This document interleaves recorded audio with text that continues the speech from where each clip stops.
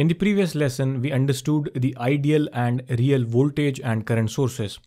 Now, in this lesson, we will understand the dependent voltage and current sources. So, to understand the different dependent voltage and current sources, you need to watch the video.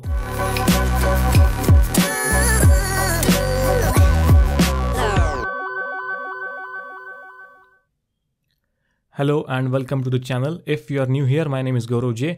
I am an electrical engineer, and on this channel I post videos related to electrical engineering which will help you to understand the concepts in easiest way. So we have crossed 100,000 subscribers, so thank you so much for that. Thank you for showing so much support to the channel. And if you haven't done that, do subscribe to the channel so that you get notified every time I upload a very easy to understand lessons, right? So now let's understand the dependent sources. Now, theoretically, there are two types of voltage and current sources available. One is the independent voltage and current sources, and another one is dependent voltage and current sources. Now let's first talk about the independent sources. So the output of independent sources do not have any dependency on any other voltage or current in the circuit, and hence the name is independent sources. So an independent voltage source is a type of two-terminal voltage source whose output does not depend upon any other voltage or current. This type of voltage source will give a constant output, and the independent voltage source is denoted by this symbol. Similarly, an independent current source is a two-terminal current source whose output does not depend upon any other voltage or current, and it is denoted by this symbol. The arrow indicates the direction of current, and whatever sources we have learned in the previous lesson of this series are independent sources. Now there is one more type of sources are there, and they are called as dependent sources or controlled sources. So as the name suggests, the output of these type of sources depends upon other variable such as voltage or current, or we can say it is controlled by some other variable such as voltage or current. So dependent voltage or current source behave same as independent voltage or current source. The only difference is that in case of dependent sources, the output can be controlled by an input voltage or current, which is not possible in case of independent voltage sources. So the voltage source that depends upon the input voltage is called as voltage controlled voltage source, or VCVS. It is pretty easy to understand.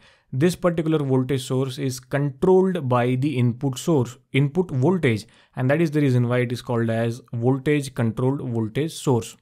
So similarly, there will be some voltage source which can be controlled by the input current, and hence the name is current controlled voltage source, CCVS. Similarly, in case of current sources also, current controlled current source and voltage controlled current source. Clear? Now these are all the types of dependent sources. Now we will understand them one by one.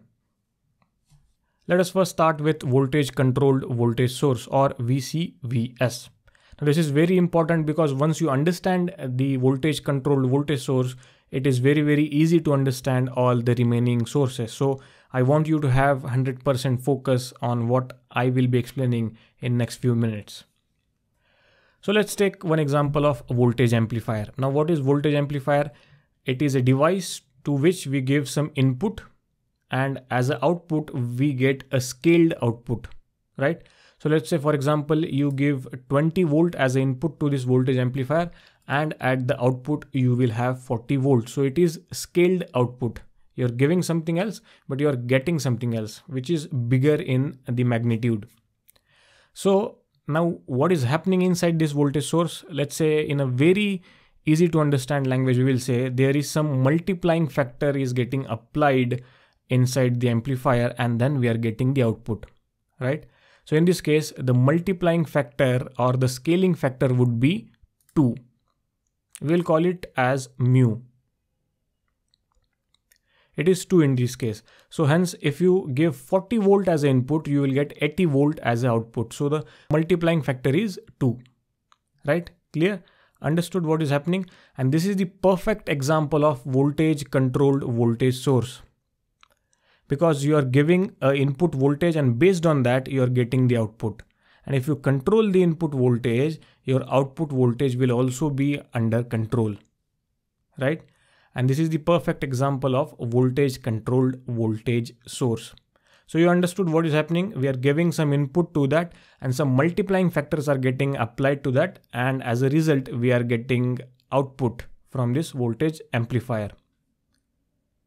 So the output voltage we can determine using this simple equation. So the output of voltage controlled voltage source is equals to V out, that is the output voltage, is equals to mu, that is our constant or the multiplying factor, times the V input, that is the input voltage.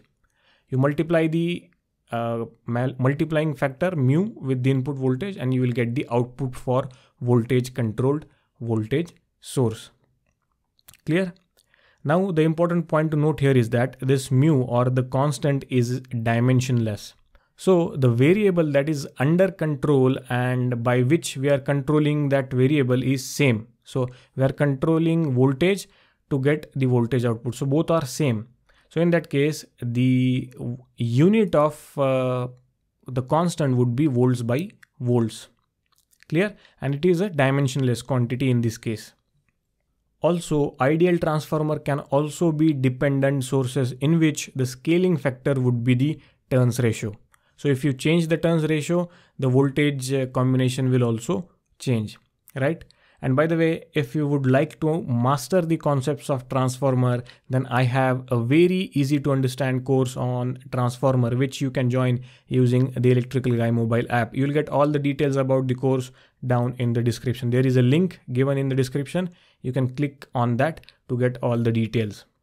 And of course, on the app, you not only get the different courses on electrical engineering, but you can also attend free practice test on different topics. You can check that out on the Electrical Guy mobile app. Download links are given down in the description. Go and check that out. Now coming back to the dependent sources. Now always remember, this dependent sources is denoted by the diamond shape. Now we saw in the previous lesson, in case of independent voltage sources or independent current sources, the symbol consists of circle. But when we talk about the dependent sources, the symbol will always have diamond. So just to differentiate between the two. So whenever you see a diamond shaped symbol, it's a dependent source, right? And what you can see on your screen is the symbol for voltage controlled voltage source, right? So I hope you understood the VCVS, because if you have understood this, then all the other sources are very easy to understand. It's just like a cakewalk, right? Now let's look at the another one. The next one is current controlled voltage source, or CCVS.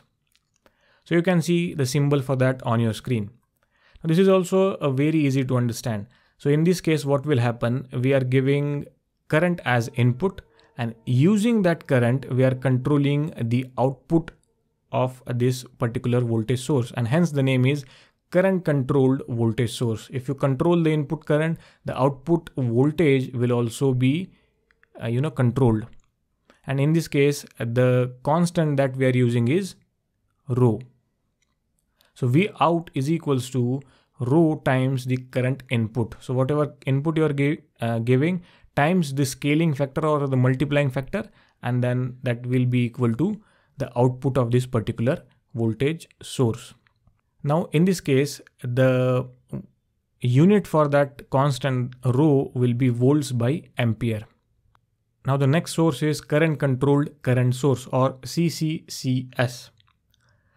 Now as the name suggests, this current source can be controlled using the input current. So you can see the symbol here. The arrow indicates the direction of current. So you are giving input current, and by using that we are controlling the output current, and hence the name is current controlled current source. Now in this case, you can see the output equation I out is equals to beta times the current input. Now in this case, the constant or the multiplying factor is beta. And when you multiply the scaling factor or the constant with the input current, you get the output current. Clear? And hence the name is current controlled current source. Now in this case, again, beta will be a dimensionless quantity and whose unit can be ampere by ampere. Now if you notice, in case of voltage controlled voltage source, the constant was again a dimensionless quantity. So whenever we are controlling the same variable using the same variable, that means voltage controlled voltage or current controlled current, in that case the constant will be dimensionless, right? Just take a note of that. So in this case, the beta is the constant and the unit would be ampere by ampere. Now the last type of source is voltage controlled current source or VCVS. Oh, I'm sorry for that. This should be controlling voltage and not controlling current here. So when you control the input voltage, the output current will be under control. And in this case, the constant or the multiplying factor is given as alpha. So alpha times the V input will give you the current output. So we are controlling the output current by using the input voltage, and hence the name is voltage controlled current source. Now in this case, the unit of alpha would be amperes by volts. Clear? So these are the 4 different types of dependent sources that are theoretically available. So I hope this video helped you in understanding the concept in the easiest way. And if you find the video helpful, make sure you click on the like button and also do subscribe to the channel so that you get notified every time I upload a new video. Right? So thank you for watching, guys. I'll see you in my next one. But till then, keep watching, keep learning.